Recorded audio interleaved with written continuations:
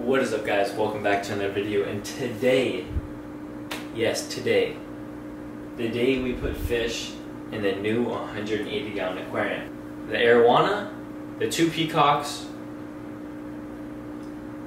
and the catfish. See, once the catfish gets big enough and once the peacocks get big enough, the tiger shovelnose is actually going to come in here and probably take over, because he's going to be one of the biggest fish in here. And as you can see from my last video, I put the plant in the ground and I put something at the bottom of the aquarium so that the catfish can hide it. Alright, so let's get straight into it. Let's start acclimating the peacock bass and the catfish at the same exact time, and then after that we're going to acclimate the arowana. So here we go. I pray to God that the arowana doesn't jump out. Oh, I forgot we're going to acclimate the gar too. I'm probably going to do a short acclimation since all these fish are a little bit stressed out and it's the same exact water that they're in right now. Just a little bit of a water change so you don't want to stress them out or accidentally shock them. So here we go. The first 4 fish to go in, right there. I'm going to bring you guys to the tank so you can see them a little bit better. Look at that. I'll give you guys a better look in a second, but let me place this right here. As you can see, the alligator gar is the top one right there, and then that's the peacock bass with the 3 barred lines. There's 2 of those. The other one has his face stuck at the bottom because the catfish. But the catfish is right there, and both of the peacock bass and the alligator gar. They're gonna be really cool in here. I'm gonna leave them to acclimate for probably 10 to 15 minutes, and then after they're done, I'm gonna put the arowana in the same exact bag. Hopefully he does not mess around too much and jump or whatever. And no, this is not the last look that you're gonna get at the aquarium. I'm probably gonna have a few big pieces of driftwood inside of here, and then also some more caves and stuff like this so that the fish can hide.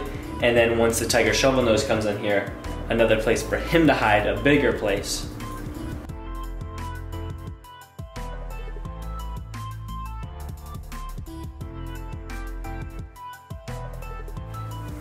And so I noticed that the temperature difference was a little bit larger than I thought it was. So I'm gonna go ahead, this water that's already in here is from the tank, and then this water was from the 75-gallon. I'm gonna put the arowana inside of here. I want him to have a little bit more space when he's acclimating so that he doesn't get as stressed out as if he would if he was in a smaller bag. He like wanted to go in the net. I don't know why. It's weird. He literally swam into the net. I'm sure you guys saw it though. But let's put this over the top of it and bring it over by the big tank. Alright guys, so it has been a tremendous amount of time for these fish to be in here. They should be perfectly acclimated. It's probably been, I don't know why it always happens, but I always get sidetracked when I'm acclimating my fish.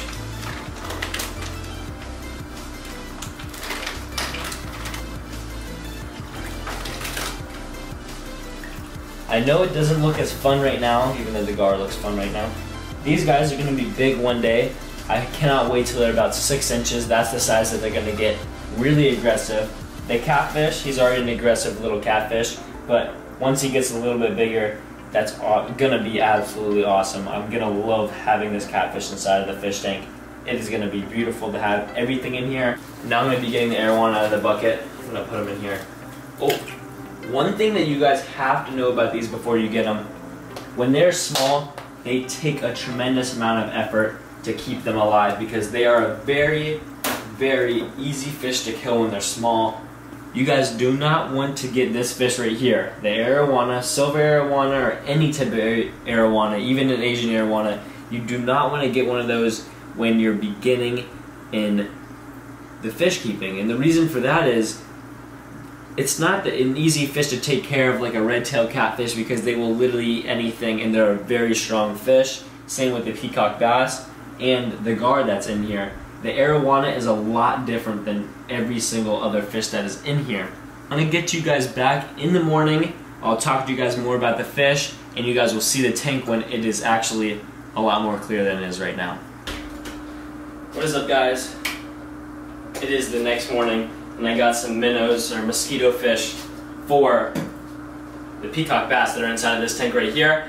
And we're going to be feeding them, and then I'm going to be talking about the fish tank, and maybe I'll put some more caves in there, so if the catfish doesn't want to just sit in the small one that's in the middle, that he could come up into the side and also the other side. But let's get straight into it. Feed the little peacock bass, the minnows that are right here, because one of them does not like to eat tilapia, but the other one will. I didn't know if the arowana was ready to eat yet because he's still fat from when I fed him yesterday before I switched them around. Hopefully the mosquito fish don't go over to the other side of the tank, or else you guys are not going to be able to see it, but I'll try to grab the camera fast enough so that you guys can see it if they do.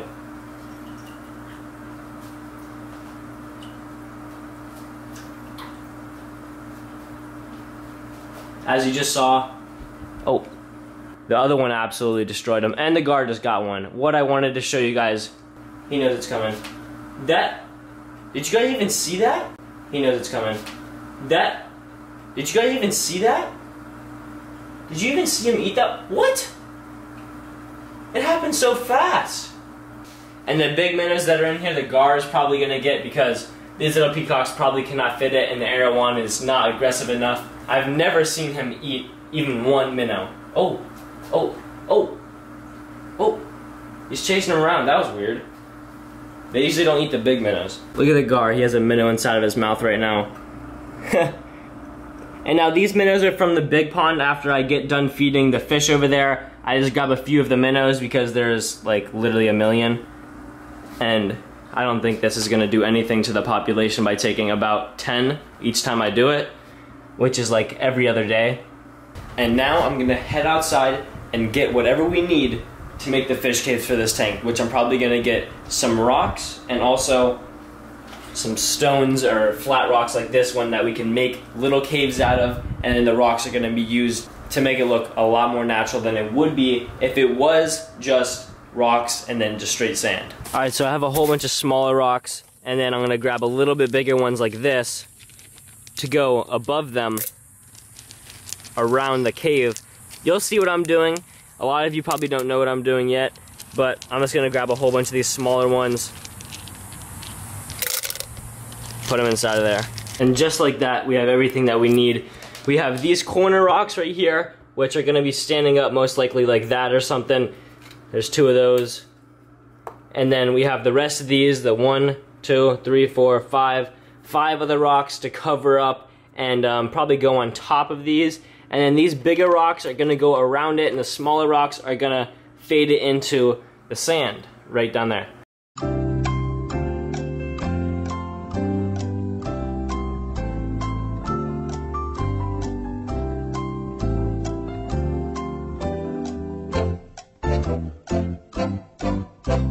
But now you're gonna see what it looks like with the smaller rocks.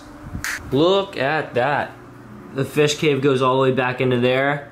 You got one plant right there, one plant right there, and then the smaller rocks fade in.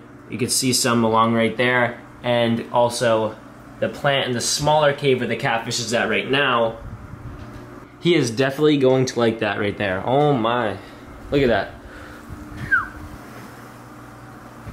So this is what the 180 gallon looks like right now, but I'm obviously probably gonna get a few smaller pieces of driftwood, maybe put one right there and up in that corner. Who knows? Really? Whiskey. As you can see, the little peacocks are fat. Hey, Whiskey, Brownie, come on, chill out. Look at that. The arowana looks gorgeous in here too. Look at the gar, because he ate a minnow. You guys do not understand unless you have seen a 180 gallon tank. This thing looks a lot bigger in person. 6 feet long, and then like 32 inches tall, and then also 18.5 inches wide.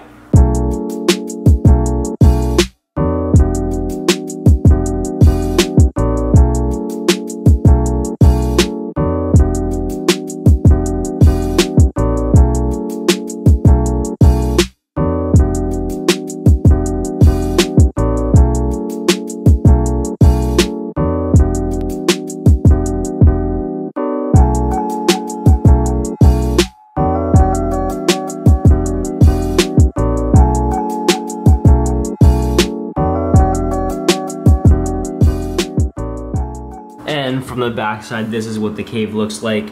Obviously, it doesn't look good from this side, but no one's gonna be viewing the tank from that side unless you, right when you walk in my room, that's what you're gonna see right there. But that still looks pretty cool, especially if the catfish was back there, it would look awesome. Imagine him just chilling right there. Just cruising around and then possibly just swimming right out. That would look really cool. So the whole tank looks absolutely amazing.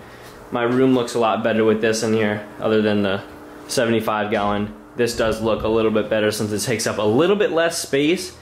So I have more room to walk right here and film in this area, but the tank is absolutely massive.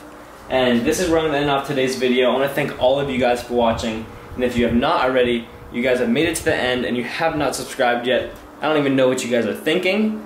So go down below, smash the subscribe button, and also put your post notifications on so you guys can see my videos when they first come out before anyone else, and you can tell everyone about the video coming out. And yeah, that's where I'm gonna end off. I wanna thank you guys for watching, and I'll see you all in my next video.